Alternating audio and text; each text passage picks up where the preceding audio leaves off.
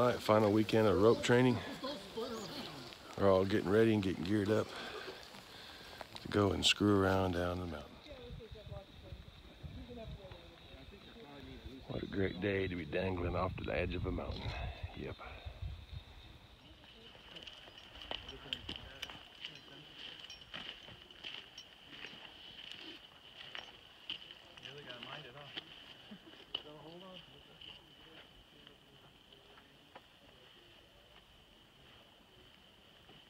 Going down to rescue Bubba.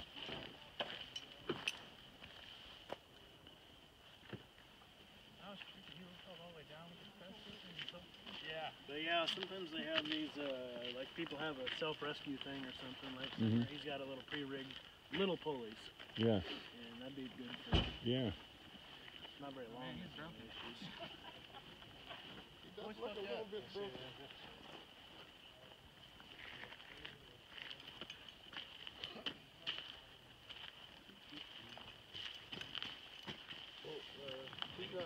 Which side do you want me to come down on?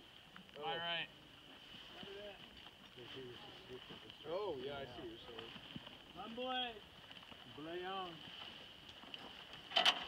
Broken legs and broken arms. Slight head trauma. Give me some slack. Behind these two gentlemen is a 50 to 75 foot vertical drop.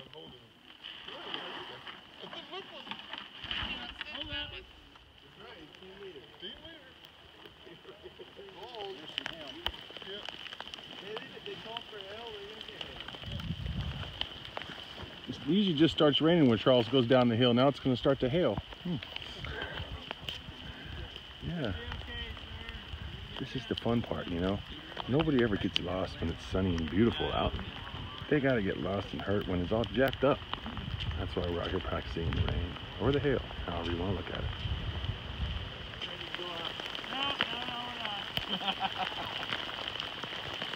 We're just getting some excellent conditions here.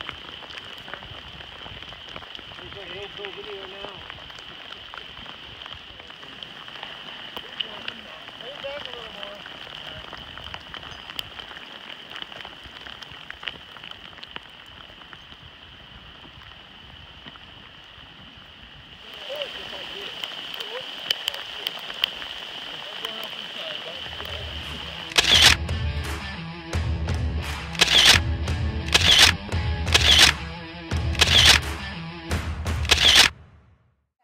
There's our team leader and Chuck Cipher over there manning the gurney. You're my favorite.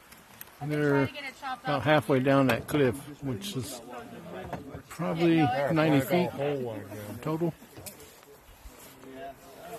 What do you think, 90 feet? It's 87. Or, yeah, 78, sorry. 78 feet, okay. Well, 78 feet to the bottom. That's where they're at. Yeah, that's why they're about a little less than halfway, but. From here to there. I think this is where. No, you're not going down in the basket. You're going down with the I've basket. never done a highline with him. 8, 9. Yeah. Come on, muscles.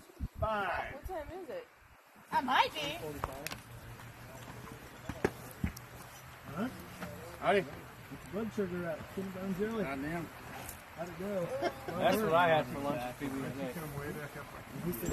Chuck, wait. Yeah, way too far. Hanging on to that chair.